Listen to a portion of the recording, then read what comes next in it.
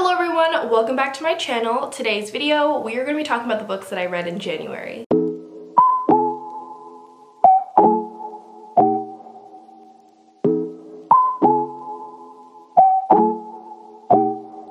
So I really surprised myself this month. I read 6 books in January, which doesn't sound like a lot, but with all the crazy stuff that happened in January, I'm quite surprised.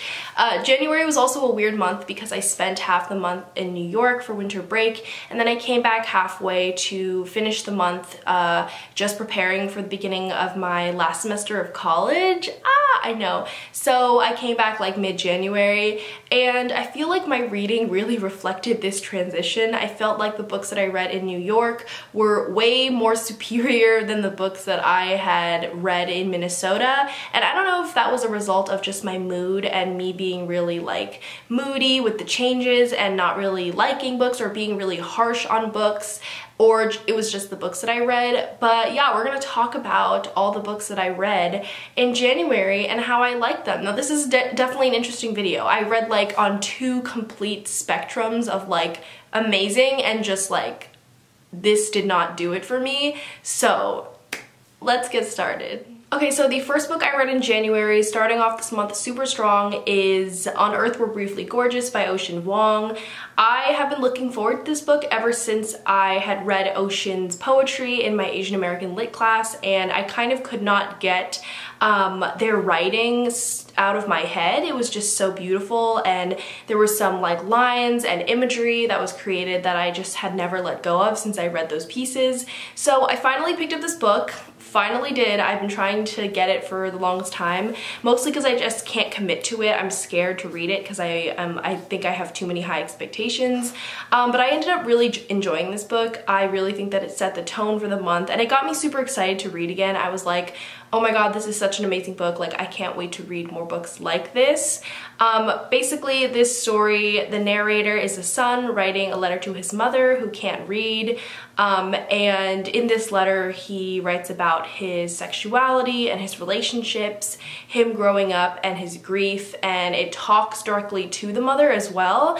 Another thing that I liked about this book was its non-linear sequence, which I thought would be a little hard to follow, especially with like a letter, since most books I read in like letter format are like chronological. This was non-linear, and I actually thought it added to the story. I think it was a really interesting way of how the narrator processed their grief and processed a lot of emotions and things and told a really great story. So all in all, would recommend this book. It's very heartbreaking, very painful, but I do think it's one of those books that once you read it, you just like want to reread it over and over again, because a lot of things happen in this book, although it doesn't seem like it, and you just want to reread it to go over the facts and to learn more things about this narrator. And the writing, it's just like beautiful writing after beautiful writing, so it's kind of hard to keep track of.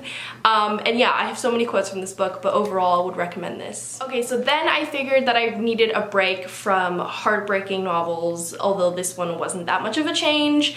I then picked up Heartstopper Volume 1. Guys, I have been trying to get this book for ages. Like, I think I bought a copy and it was accidentally Volume 2, and I just never got around to picking up Volume 1, but I finally did. So now I have Volume 1 and Volume 2, and although I didn't get to Volume 2 this month, I'm very excited to say that I loved Heartstopper Volume 1. It was so fast though. That's what I kind of like don't like about graphic novels, is that you can't really savor it, because I'm a fast reader and graphic novels are no exception. They are super fast to get through. This one took me like, I would say under an hour to read. I really love the art style. I love the colors. It's very up my alley, very colorful and pastel and very bright. And yeah, I had never really read a queer graphic novel or a graphic novel about sports, so I think the two of those, the combination of that was just like perfect, and I really enjoyed it, and I don't think I've ever read anything like that. And please recommend me all your queer sports novels down below now, because I'm on the lookout. But I really hope to finish Volume 2 and the rest of the volumes, especially before I think the film comes out, or the TV show. I'm not really sure. It's been optioned, it's been in the production, but I'm really excited to see that come to life on the screen, because I really think it's a unique story. And yeah, all for sports novels. Okay, so the next book I read was definitely my favorite book of the entire month, if not possibly the entire year. I know it's too early to say that, but this book really just blew me away, and I think it's because I came in with such low expectations. And hold on there. So I read Empire of Sand last year by Tasha Suri, and while I was really excited about the premise of that, and I thought it was really well written and the story was great, I just didn't like it as much as I thought I would. So I came into The Jasmine Throne by Tasha Suri, Tasha's newest novel, with like low expectations, thinking like, okay, if I don't like this book, it's fine because I didn't like Tasha Suri's other novel, but I was blown away. This book follows a captive princess and a maidservant who become unlikely allies in amongst the backdrop of this war that is happening in their world, and they find ways to help each other and end up also falling in love. It is sapphic as well, and I just don't think I've ever read a story like this. I think lately I've been really into fantasy. I've been on a huge fantasy kick, and I don't think I've ever read anything quite like this story or this magic system. Now let me tell you, if Tasha Suri can do one thing, it is beautifully written magic systems that have so much history, so much background. They feel like almost real, and it's just so unique, like you've never read anything like it. So this one is kind of, I would describe as Avatar: The Last Airbender kind of magic, although it's literally not the same thing. The only reason why I say that is the vibes were the same. The magic system in The Jasmine Throne is very entrenched in nature and like spirituality, and I think that's something that I really loved, like seeing in Avatar, like kind of it being connected to like spiritual side. So this one is, the one in The Jasmine Throne is, it has like, the reason why I liked it so much, I'm rambling, is because they were just like different stages of the magic. So there's 3 stages of this magic that you need to kind of go through a ritual for each stage to like keep advancing. And I thought that concept was so freaking cool, and it was so consistent throughout the story, and the author really played with this idea to her advantage. And the story is also beautiful, like so many female heroines in this that just honestly go off in this book. It's just like so amazing to see and beautiful, and every page is just like action-packed. Like Tasha Suri can write, like every page you're flipping and you're like, oh my god, like the action won't stop. Like these characters won't get a fucking break from the absolute shit show that is happening.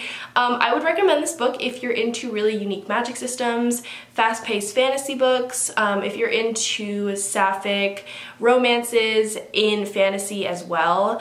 Also, if you're into political intrigue, this book has a lot of that. This book is just a lot of everything, and it gives you a little mwah, mwah, mwah of everything, and does it so well. Highly recommend this. I don't rate books anymore, but if I were to rate this book, it would be like 1001% over 100, or like 5 million stars, because this book was just amazing. So on the opposite side of the spectrum, we have Our Violent Ends by Chloe Gong. I actually have physical copies for these books because I read them here, and the ones that I read before were from New York. So Our Violent Ends by Chloe Gong, I read these Violent Delights as my last book of 2021, and while I wasn't blown away by that, I really think the hype kind of kicked me in the ass, because I was expecting that book to literally blow me away, and it was just like meh for me, except for the ending, of course, which is this huge cliffhanger, and I was like, okay, fuck, I need book 2. So like I bought book 2, and like, what was the point? Like, I love the story, and I really love the premise of this entire series, which is kind of the only thing that's keeping me on so far. But I feel like this book was just a whole bunch of like fluff and unnecessary stuff. I feel like the series was way too long, and I feel like just this book in particular, maybe not the first one, because the first one had kind of a more distinct plot, like you knew the story. For this one, I had absolutely no idea what like the end goal of the characters were. Just anything really. I feel like there was just too much going on, to the point where I was kind of like, there were so many subplots, and I was like, oh my god, I don't know which one is the main plot. I don't know what the characters' motivations are. And another thing is just the romance was really not selling me. I know this is supposed to be like a Romeo and Juliet retelling or a reimagining, and I have never read Romeo and Juliet, so maybe that's why I don't get it. But I just feel like the romance was, it kind of banked on being this enemies to lovers, like blood feud, romance and there was no actual substance to it. Like I couldn't tell why they had feelings for each other or why they even loved each other. Like I was very confused. But overall, didn't impress me that much, but I am glad I finished it. Okay, so the next book I read was Beowulf. I actually don't have the right translation here. I read the seamus heaney translation, I believe that was, but here I have the Maria Devana Headley translation. This is also a really great feminist translation of Beowulf, and I didn't read this book to completion, which is why I'm not including it here. I did read some parts for class, but I read Beowulf. I'm not going to say much because honestly, I don't know what to say. It wasn't as bad as I thought it was gonna be. I don't know, I just come into like a lot of classic and medieval and Renaissance lit just like with really low expectations because I'm not a lit person, I'm a creative writing person, and if it doesn't have a story and it's not fast paced and I can't follow along, it loses my attention. So I'm happy to say and report that Beowulf was actually pretty good, and I enjoyed it, I think, within the context of our like class conversations where we were talking about it in a very politicized and racialized way. So yeah. Oh, I'm so scared to talk about this book. Okay, the next book we have here is A Portrait of a Thief by Grace D. Lee.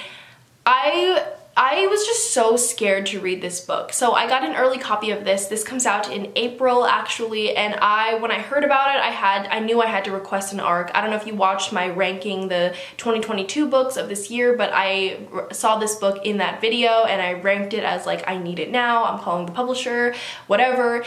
And I got it and I was so excited. It sounded a little too perfect to me, and let me explain that. So obviously as a reader, as a Chinese American like reviewer, I like crave novels about like people with the same identities as me, and this just seemed too perfect. I think I should do this instead. Let me read what like the premise or like the synopsis on Goodreads or like the marketing has written for this book, because I'm gonna read it. So it's Ocean 11 meets The Farewell and Portrait of a Thief, a lush lyrical heist novel inspired by the true story of Chinese art vanishing from Western museums, about diaspora, the colonization of art, and the complexity of the Chinese American identity.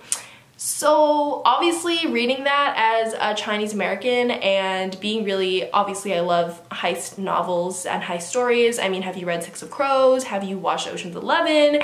They're just amazing, fast paced, and they keep you on the edge of your seat. And in some ways this book just sorely disappointed me, but at the same time I think I was fulfilled. I don't know if that makes sense. So let me start with the good. I think a lot of the good of this novel was especially the complexity of explaining the Chinese American identity. I like how this novel included perspectives from, I think it was five different college students who all had their different experiences with like their Chinese American identity, with China itself, and with their culture. And I really like the exploration, especially as you don't really see a lot in novels exploring this type of representation, is the familial relationships, especially between siblings and father and son. I think that's a huge one that doesn't really get talked about in novels with this representation. Now, that being said, I thought while it did really fulfill me in that way, I was very heartfelt and heartwarmed to read a novel finally with characters that reflected my own story, especially with the sibling relationships, because oh my god, do I have like weird relationships with my brother and sister. But on the other hand, I think I was just totally misled and my expectations were way off the bar, like they had freaking come off the bar, because I was just sorely disappointed with this book. I feel like, where was the Ocean's 11? Like, where was the Farewell? Like, I don't know, I didn't get any of that. And I think that's when, like, I'm completely fine with, I think, a book, especially with this type of representation, kind of misleading me. Like, if the story isn't everything I chalked it up to be, that's fine. I think where it comes into play with this book was just that the bad outweighed the good. Like, another thing was, even though I like how they explored identity, I feel like I didn't relate to any of these characters or didn't connect to them in a way I wanted to connect with them. I felt like the writing wasn't really up my alley, but that can just be overseen. Like, everyone has different writing styles, and I think this one especially is one you kind of have to get used to because it's quite repetitive, as I've noticed, to the point where I was like circling words and I'm like, oh my god, or not words but phrases, and I'm like, oh my god, like I've heard this before, this is so repetitive. And then I think the biggest disappointment of this novel was just like the heist factor. Like, I feel like this was not thought out that well. I wouldn't even really call it a heist because they are stealing things. They are taking back Chinese art from Western museums, but I just feel like for what purpose? Like, it was never really explained in depth. I wish it had a more in-depth explanation or conversation about the colonization of art, which was kind of brushed over. It was just kind of talked about in the end and then like not gone back to. And then especially with the heist things, I think heist novels are super unique because every little thing has to be planned, every little thing has to be thought out, and I feel like it just wasn't done well in this novel. Like, it just wasn't fast-paced. It didn't keep me on the edge of my seat. In fact, I was quite bored. Halfway through the book, I had to put it down just because I was like not interested in reading anymore, or I didn't even know what was going on anymore because there was like another subplot from this like original mission that I was very confused about. So yeah, overall, I will be talking about this more, I think, because I think I need to let my thoughts process. But overall, I was kind of disappointed, but I would still highly recommend this book, and I will still be sharing it on all my platforms, especially for the representation and the really unique descriptions of Chinese relationships, familiar relationships. So yeah, that was unfortunately my most disappointing read of the month. Okay, so if you're still watching, good for you. Thanks for joining me on my journey of the books that I read in January. I really hope to read some books in February as well. We'll see how my schedule fares. I'm not like keeping myself, I'm not making a TBR video. But yeah, thank you guys so much for watching. I will see you in my next video. Bye.